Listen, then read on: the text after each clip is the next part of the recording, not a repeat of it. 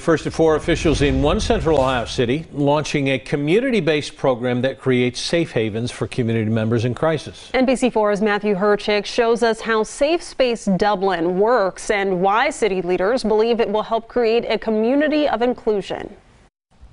This safe space sticker outside of the Dublin Police Department can be found outside of city buildings and businesses all across the community.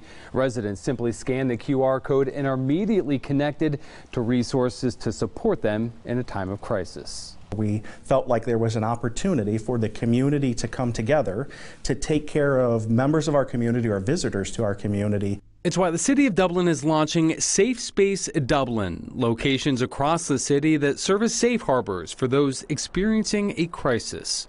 Who can enter any of those established locations and to connect with somebody who is there in that environment, who can hear them, can call the right resource for them, or connect them to the support resources that are part of the Safe Space Dublin program. Back in November, I spoke with Dublin Police about a town hall discussion centered around mental health and cultural differences.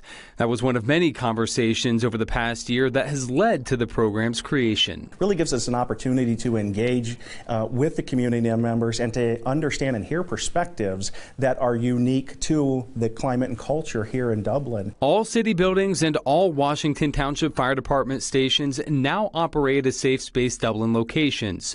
But these stickers can also be found at businesses throughout the city. No one should ever feel that they don't have a voice in their community, and nobody should ever feel left out of their community because of, who they worship, what they look like, who they love. Scott Brown is the school resource officer at Dublin Scioto.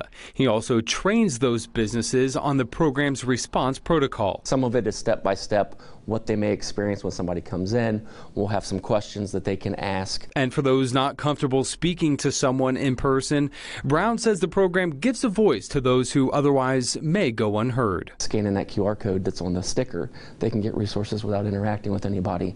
So it's a way that they will be able to get help and have a voice without even having to interact if they choose to. City officials say more and more businesses are signing up to participate in the program every single day. And for more information on the program or for details on resources and a list of businesses participating, you can head to our website, NBC4i.com.